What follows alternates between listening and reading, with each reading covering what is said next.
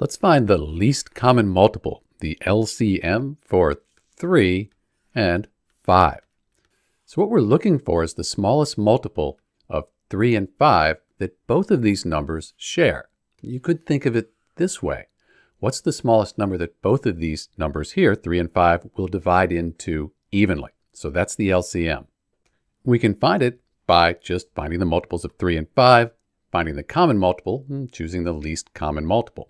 So I like to do the biggest number first. Say 5 plus 5 is 10, 10 plus 5 is 15, 15 plus 5 is 20. So I'm just adding 5 each time here to get the multiples. You could say 1 times 5 is 5, 2 times 5 is 10, 3 times 5 is 15, and so on. That would give you the multiples as well. For 3, 3 plus 3 is 6, plus 6 plus 3 is 9, 9 plus 3 is 12, 12 plus 3 is 15, and there it is, 15. This is a multiple of both 3 and 5.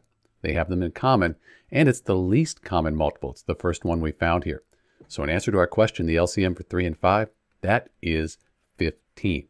There are other ways you could do this, like prime factorization, but unless you have a big number, this is usually best. It's Dr. B. Thanks for watching.